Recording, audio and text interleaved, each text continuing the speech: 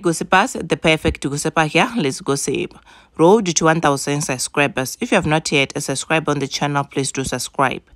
Nkosazana's daughter received a compliment from Stefflon, who is a rapper and a singer, mostly known for her single Hating Me, which she was featuring French Montana.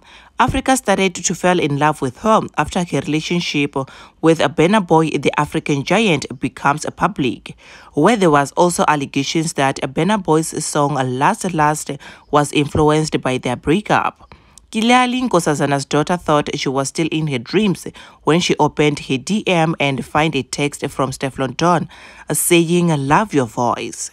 And honestly, gossipers, this is a great news to finally see that our girl is also recognized and appreciated internationally, as most of our fellow South Africans start to take our artists seriously after they are recognized or get a shout out from international musician, artist, or rapper, like how one shout out from Drake changed Uncle Waffle's whole career.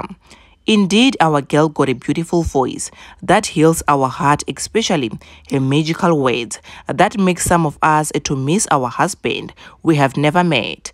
And we are also thanking Master KG for working with her on the amazing songs. Hopefully, they will collaborate and work on something so unique. What do you think about this, gossipers? Do leave your comment down on the comment section below. Do not forget to like, do not forget to subscribe, and to click on the bell for alerts on my next upload. Bye, gossipers. Cheers.